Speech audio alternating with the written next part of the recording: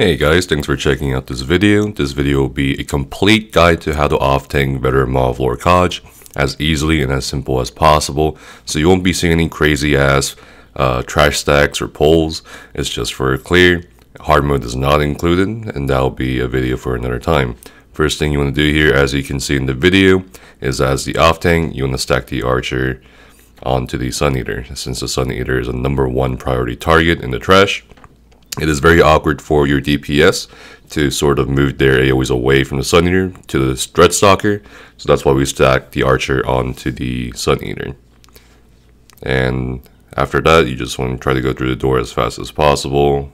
What causes the door to not work is often somebody has a dot on them or something like that. And that's why your group gets stuck in combat on that door. So here, it's preference as to which trash you want to take as an off-tank or a main tank even. Here, I'm going to prefer to take the 2 Dreadstalkers up the hill and stack them in the middle of the area.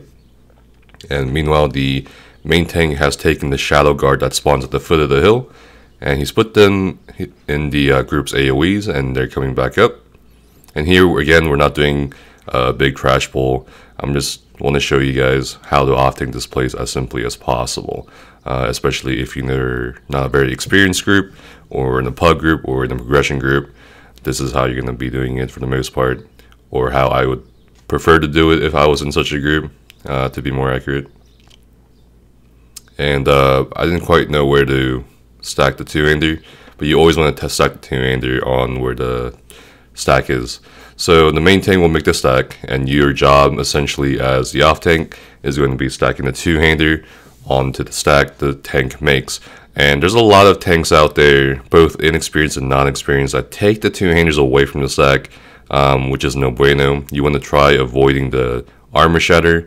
And as for how you dodge roll the armor shatter, I'll go more into it later as we are approaching the first boss fight here. And pretty much people are setting up their buffs and stuff, so I'll sort of go over how to dodge roll the 2-hander shatter. So as a 2-hander, or the savage draws up his arms over his head to land the shatter armor on you, you want to dodge roll. And it's preferred that you dodge roll forward rather than backwards, because as you'll see later on in this video, dodge rolling backwards may cause his animation to cancel out, which will cause him to do in the second shatter, which may catch you off guard. Your job here as the off tank, basically just help out the main tank with the buffs and debuffs, Crusher, Engulfing if you have it, and whenever the main tank gets cursed, you want to give a countdown to the main tank. If you are the main tank, or even the off tank, and you had the boss on you, a really great chaining here, by the way, from the main tank. If you have the boss, regardless of which tank you are, you don't want to keep taunting the boss, because that may cause over taunting. So it's better to communicate and say, okay, 3, 2, 1, taunting now. So they have time to react and don't move the boss or anything, and they don't panic. And as both a main and off tank, you want to make sure you guys have talons and chains for the cats that spawn every 20% of the boss's health. So here we have me chaining. I mess up the talons there, and I miss the cat. I am, however, pulling them in back again. And you want to talons them once they're in the AoEs. And usually after 2 to 3 talons, as long as the group's AoEs are on Zhaj'hassa, the cats will just die. And we're going to hide behind the pillars here. If you have the taunt on Zhaj'hassa on you at this point, you can dodge roll out early at a specific moment in time, and he won't move from the spot. He won't move from the spot. Here, I'm resing a person. Honestly, as the off tank, you don't really do much here on the Zhaj'hassa fight, besides chaining the cats and taunting the boss when necessary, and talenting cats. And here, the main tank tells us that he's cursed. So I told him, okay, 3, 2, 1. We're gonna taunt Zhaj'hassa, and we're gonna keep Zhaj'hassa. And conveniently, I get cursed, and I go to a pad, knowing this pad will be up soon. A lot of people, for some reason, panic and think the pads won't be up in time, but as you will see, the pad will come back up in time as long as you notice which pads were taken first. And then we come back in, and the main tank is cursed, and we give him a countdown as we come back. And here we are chaining the cats in. Really great chaining by the main tank here in cooperation with me. And for the most part, that's pretty much it. You rinse and repeat until your group kills Zhaj'hassa, whether you finish at the second 5-pillar phase or however many pillar phases your group needs to. It's just rinse and repeat. The cats will not respawn after they die. The cats will spawn in greater numbers every 20%, however. So just keep that in mind when you are off tanking and you have your chains and talents ready. Here, as the off tank, I prefer to trigger the next trash. And by triggering, I just mean I just want to force them to spawn by crossing that certain boundary where they start spawning. And here the main tank will tank all the ogres, and you'll help out with the talons and make sure no one really dies to the heal AoE from the ogre shaman. And right here I'm trying to give crown to the main tank, but unfortunately I don't find his name in time. And by that time I do find his name, I have to tank the two-hander. Here the main tank will taunt the sword and board and the archers and stack them. And my job again as the off tank is to stack the two-hander onto the stack, not away from the group. If you are not confident in dodge rolling the shatters, I suggest you guys get more comfortable. And as you can see from what I told you guys earlier, it's preferable that you dodge roll forward when the armor shatter goes out. And if you do dodge roll the armor shatter successfully, no one in the group will get the armor shatter. So I know a lot of tanks that'll still take them out just in case they might get armor shattered, but honestly, you gotta learn someday, and that's how you do it. If you guys don't have an add-on, or if you guys play on console for the armor shatter, it's fine. I mostly look for the visual anyway when I off tank the two-handers. I don't really listen or look out for the raid notifier notification. I just sort of look at it and always pay attention to two-hander, nothing else.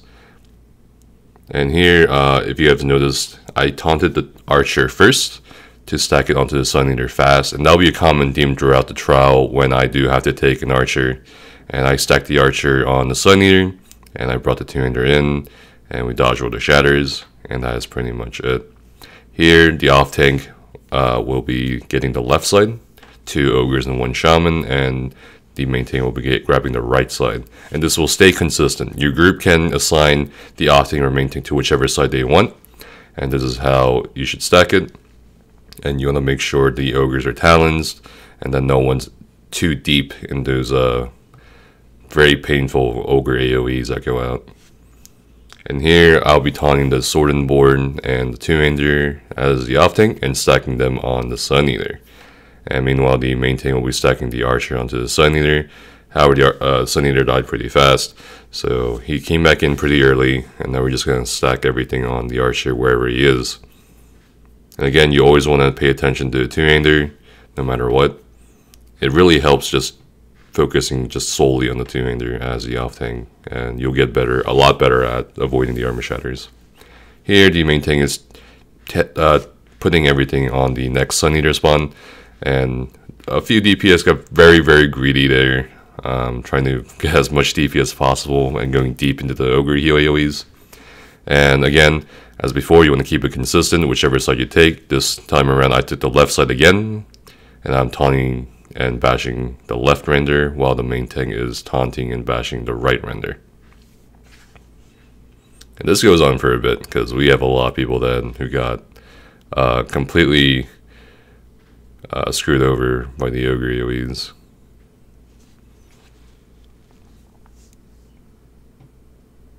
Alright, and after that render dies, you want to taunt the archer again first, common theme as I said before, and this will make the archer move to you faster. And here, don't worry if the gate spawns on you, you still need to dodge roll the two-hander shatter. Two-hander shatters are always priority to manage. And the archer will come in, and that's about as far as you can get the archer to come in. And it's pretty close to where the main tank will put the ogres on. And everything pretty much melts as long as everyone's AoEs are down. And that's pretty much it. There's no two-hander spawn on the last wave of the gauntlet pull here, so you want to taunt the sword and boards. And as you saw just now, I messed up on my last armor shatter, And if an armor shatter goes out, it'll stay on the group for at least 5 to 8 seconds. So I took the sword and boards out instead of just stacking them right away near where the group was. Because if people are shattered and they don't block the sword and board spins, they'll just instantly die. So I just thought it more prudent to first tank them outside of the group and then bring them in. And yep, that is pretty much the entirety of the gauntlet from the off-tank perspective. Next, we're going to be going into the twins fight. And honestly, there's no real difference between the main tank or an off-tank and the twins fight, but I'll explain why we do what we do. Alright, doesn't matter which side you're on, whether you're the off-tank or the main tank, far side or entrance side. Here, I'm on the far side or exit side. I'm chaining Skin Ryan. And we use chains as a soft taunt. We don't really taunt them right away to avoid the risk of over taunting. I step out of the group and taunt the other boss for shy. And we're gonna pretty much chain in the black ad in when we can. However, we kind of miss and go for the white ad instead. And if you see a dark ad at any time, point towards the other group. You want to taunt it, as I just did. And we are really close to each other as a group. And here's a good tip for tanking the twins. Whenever the dark ads do the void ball shit that keep knocking you back, just let go of block and time your blocks in accordance with Bashai's heavy attacks. If you block those void balls, they'll keep staggering you. If you don't block, they will not stagger you. And we want to tank Bashai as close to middle as possible in the beginning. And this makes it very easy to chain in the dark ads, as opposed to a lot of progression groups putting him really close against the walls, which honestly is more detrimental to the group than it is helpful. And the group just needs to learn how to handle their proximity to each other. So here we have our Skin right again, and we're gonna put him close to middle. I like to point his back towards the wall like that, which means the white ads will spawn a little closer to me in more convenient spots. If you point his back towards the entrance, the ads will spawn a little further away in really weird locations. And yes, the ad spawn locations are dependent on which way the boss is facing, which is pretty weird, but you'll get a hang of it. And as you can see, the other tank is tanking Bashai pretty close to middle, and that's what we want. And Skin Rai is always going to be close to middle, no matter what. And we're going to go enter a second prayer phase. And we're going to stay because colors haven't swapped.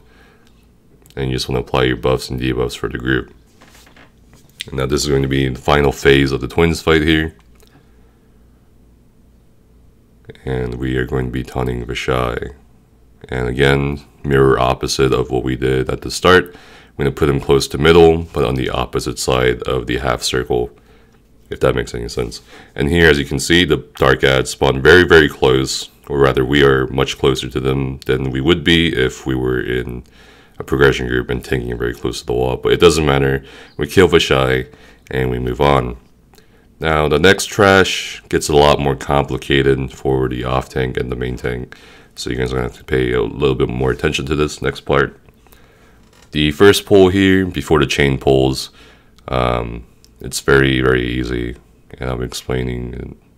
So the two big cats over there, they are one-shotters. So if they touch you, you're done. Doesn't matter if you're a tank, DPS, or healer.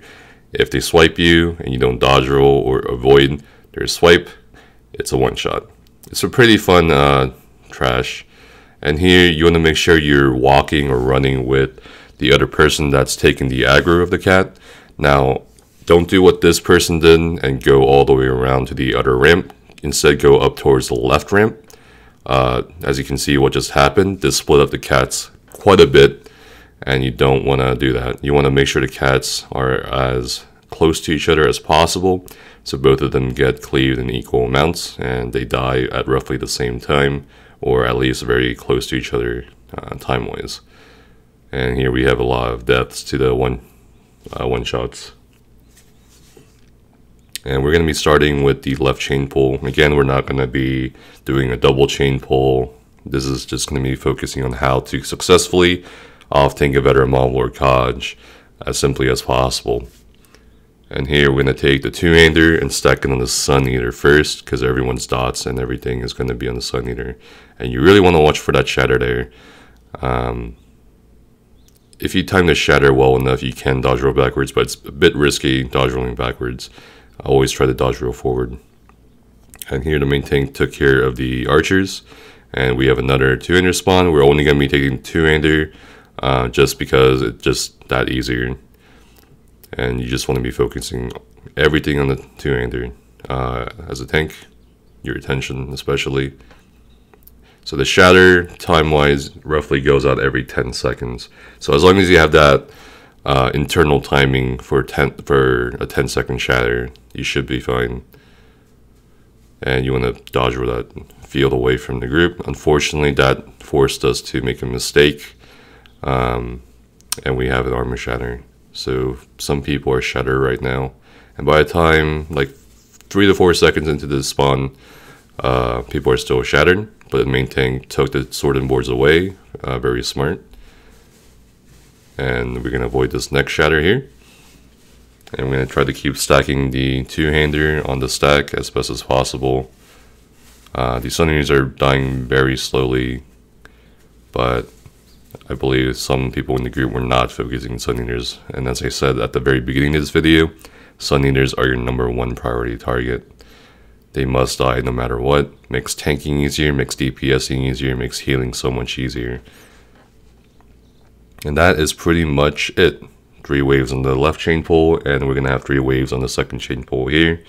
And again, for the first wave, we're going to be taunting the two-hander only and stacking on the Sun Eater, as everyone's dodge should be on the Sun Eater. And you want to avoid the first shatter. By the time the second shatter goes out, or when we near it, the two-hander should be dead.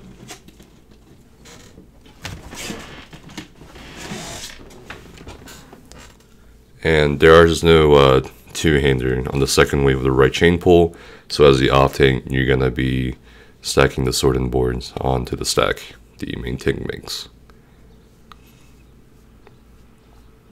And it's a very precarious situation when you have 2 sword and boards. They may spin at the same time, and that can often be a one-shot to the DPS. So after their heavy attacks, they usually do the spin, so that's when you can notify your DPS to block. And on the third and last wave, a two-hander spawns. And again, we want to pay very close attention to it and avoid armor shattering the group. And just look at how quickly the two-hander just dies and all that cleave. And that's pretty much what you want. Again, for the purpose of this video, we are making it as simple as possible. And the faster the two-hander dies, the better. It's just not worth it to take it out of the group, get armor shattered, and die anyway. So definitely... we're going to learn, you guys should learn how to dodge roll the shatter while in the group. It's definitely worth it. Makes things go a lot faster and a lot more smoothly. And, you know, if you armor shatter people, whatever. It's a mistake, and you learn from mistakes. And that's the whole purpose of this video. You make mistakes, you adapt, and you learn. For here, we're going to put the two-hander and the sword and board on the Sun Eater. The sword and board usually is taken by a lot of main tanks with the archer, but I never understood why. So as a preference, I like to take the sword and board and stack it in the Sun Eater with a two-hander, and the armor is shattered. The sword and board is dead. We're still shattered, so you gotta be careful. For this, I know a lot of main tanks like to take 1 two-hander away from the off tank to give them less stress of handling two-handers at once. However, in this video, we're gonna be taking both, and it's honestly a matter of timing. If you manage to outdistance them before they spawn, and they both come running up at you at the same time, their shatters will typically go out at the same time. If you tank them right away, they'll go out one by one. So it's a matter of preference of which you want to do. And here we get shattered again. Big mistake of mine, because I expected the other two-hander to die as fast as the other one. So here we're going to try to avoid the fire AoEs and such, because you're still shattered, and the shatter will just absolutely obliterate you. I guess it's a little late to explain in this video what the shatter does.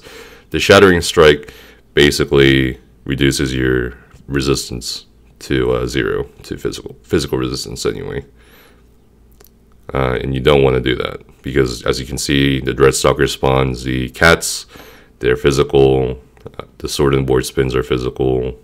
It's honestly the combination of the sword and boards and the two-hander shatters that will obliterate anyone, honestly. And here we managed to avoid that last armor shatter. And here we are. That is pretty much it. That was pretty much, in my opinion, the hardest parts for the main tank, or the Offtank. I mean, the trash is definitely a very challenging part of the trial. And for the last boss, you're going to be seeing a very basic Offtank setup.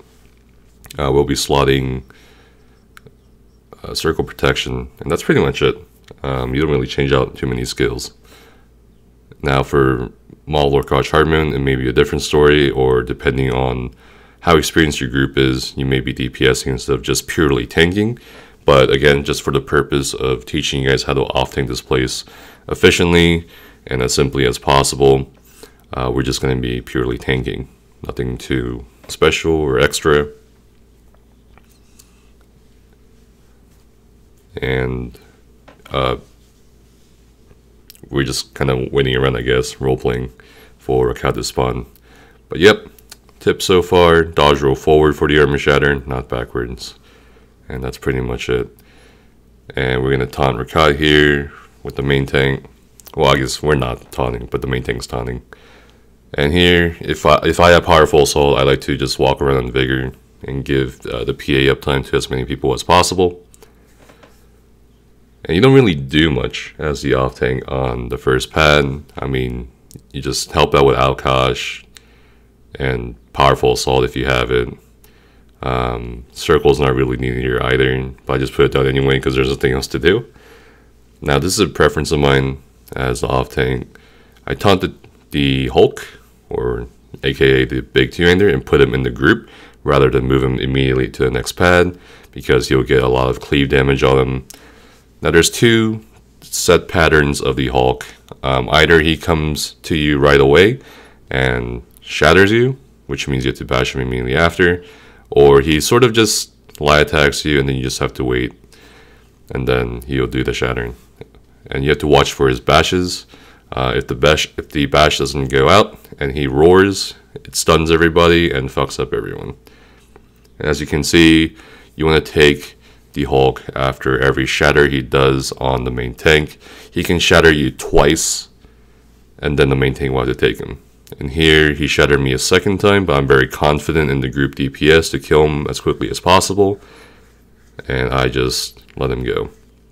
But yep, you don't want to keep taunting the Hulk as main tank nor the off tank to avoid over taunting.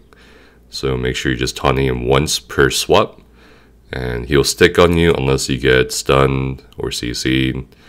Even if the taunt falls off, the natural aggro will stick on you. And here you're going to help out with kiting the meteors, because there's nothing else to do as for the off tank once the Hulk dies. And you're just going to be providing buffs and circle protection pretty much for the group. And by the fourth pad, a second Hulk will spawn. So they spawn every even number pad. And you want to make sure you get the bash in. He shatters you. A mistake I did here was not putting him in the AoEs on the previous third pad. I just brought him immediately to the fourth pad. And there's a second shatter, and this is when I tell the main tank to take it. I watch for the bash. And that is pretty much it. We're going to be burning Lorkhaj on pad 5. And I take the two-hander back after the shatter on the main tank. Here the main tank makes a small mistake. He goes to pad 1 when he doesn't really need to. I would say put the off or main tank on pad 3 if you need to take those spheres during execute, because he's really far away. He hasn't taunted the other Hulk, and the other Hulk needs a bash. So if the fight had gone maybe like 2 or 4 seconds longer, the other Hulk would have roared and potentially kill a lot of people during execute. But yeah, guys, that is pretty much a very simple, efficient guide on how to off-tank Maw of Lorkhaj on Veteran. So hopefully you guys have learned a bit, and I'll see you guys next time.